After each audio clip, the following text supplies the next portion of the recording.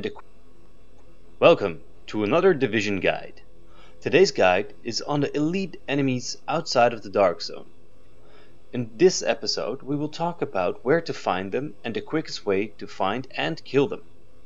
There are 15 elite enemies outside of the Dark Zone. They can be cleared in less than an hour in a solo run, and it rewards you with at least 30 pieces of gear and at least 90 Phoenix credits, depending on your luck, because they can drop between 6 and 7 Phoenix credits per kill, the bosses that is. Note that this is all on the 5th world tier.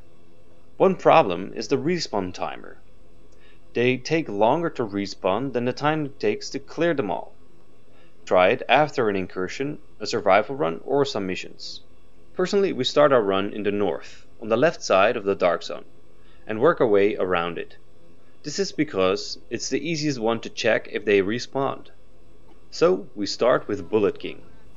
For Bullet King, you want to fast travel to Autumn's Hope safe house. Walk out the safe house and take a right until you reach the street and go left. The first junction you run into after this is where you'll find Bullet King and his dogs. There are some vantage points, but since he isn't very hard to take down if you're decently built, they aren't worth mentioning. Next up is Sorretto. Sorretto is a heavy cleaner, so focus on the gas tanks on his side and back. The quickest way to get to him is to fast travel to Amherst's apartment mission. Don't start the mission, but go left when facing the mission entrance, and take the first street on the right. After about 100 meters, you'll find a playground and a basketball court, where Sorretto is hanging around with his Blaze squad. Next up is Strings. For this guy, we recommend walking back. Instead of going left to Amherst's apartment, go straight onto the junction until the railway is on your left. Go down the stairs where you'll find Strings. For snipers, you can actually stay up the stairs and kill most of them. This way you can benefit of the elevated talent on the M700. Next up is Erskine. For this boss, you want to fast travel to Kerman Station safe house. Leave through the subway station exit and go up the stairs. Once you are on ground level, turn around and walk around the escalators, because the quickest route is behind you. There's a pile of boxes that lets you climb over the roof of a building. From there on, keep following the road until it bends to the right. This is the road where you'll find him. A problem we've run into with Erskine is that the NPCs in the garage on your right are close by and are also triggered once you engage him. Occasionally you have to clear them to fast travel away. Now for the only elite enemies that keeps himself underground. Fumes. For this one you want to fast travel to the cavern safe house and head to the exit with the blue light.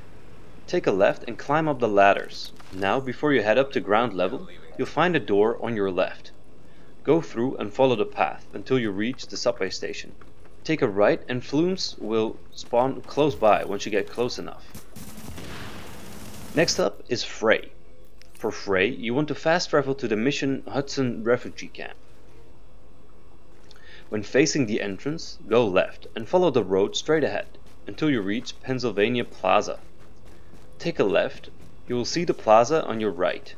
Enter the plaza and Fray should be straight ahead from there on. Now for the next one, you want to cross the plaza opposite from where you came from. Take a right once you reach the road, and very quickly take a left into the alley. Then once you've reached the middle of the block, turn left again, in between the gardens. There you'll find the one named 50. Next up is Belzer. For this guy, you want to fast travel to Napalm production site mission. When facing the mission entrance, you want to head right and follow the road until you run into him. Now for the boss that is the longest walk of them all, Riot. For this one, you want to fast travel to the Last Call safe house and set your waypoint south on Union Square, a couple blocks to the west of the safe house. Riot doesn't have many companions, which makes him an easy target. Next up is Chains. For this one you can either fast travel to the Ward's safe house or the Warren Gate power plant mission. We recommend you travel to the safe house. Once you leave the safe house, take 2 left turns. Then, where the road takes a right, you keep going straight, onto the plaza. Go up the steps and turn left. At this point, Chains will come walking from your left, on the next turn. Chains is a heavy enemy with a light machine gun. Be careful, because you can't out-sustain him that easy. Next up is Corporal Wright. Fast travel to the Police Academy mission.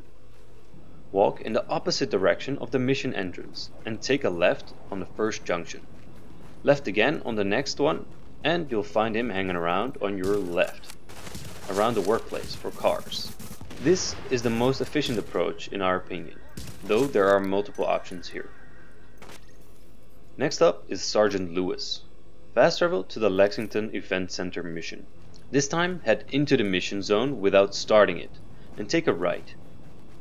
Then take a left on the second junction, and you'll run into Sergeant Lewis after a while. Corporal Doorsman is the next in line to meet his maker. You want to fast travel to the Grindhouse safe house. Leave the safe house and take a left, and go right when you reach the road. Then head into the Queen's Tunnel Camp mission zone, without starting it. Then take a left. Follow the road until you run into him. He tends to have a ton of NPCs around him, so don't be too aggressive on this one. The next and last fast travel is all the way in the north again. To clear the last 2 elite enemies, head to the Firewall safe house. To find Sergeant Jax, leave the safe house and take a right. When you reach the road, take a left and follow the road until you run into him. For this guy, there's a nice vantage point on your right when you find the junction he's on. This vantage point is also elevated. For the next and final elite enemy, you don't have to fast travel. Instead, keep following the road as you were, just before you found Sergeant Jax. And take a left on the last junction. Then take the first possible right on the junction, and follow the road until you run into Apollo. There's a nice vantage point on the right, where you can go up the rope and benefit from the elevated weapon talent again. Of course, only if you have it. These were all the bosses, outside of the Dark Zone. The source that we've used is a screenshot of the map with all the locations on them. We'll put the link in the description so you guys can have a look yourselves. We hope you now have an overview of the location of the named enemies outside of the Dark Zone and the quickest way to find them.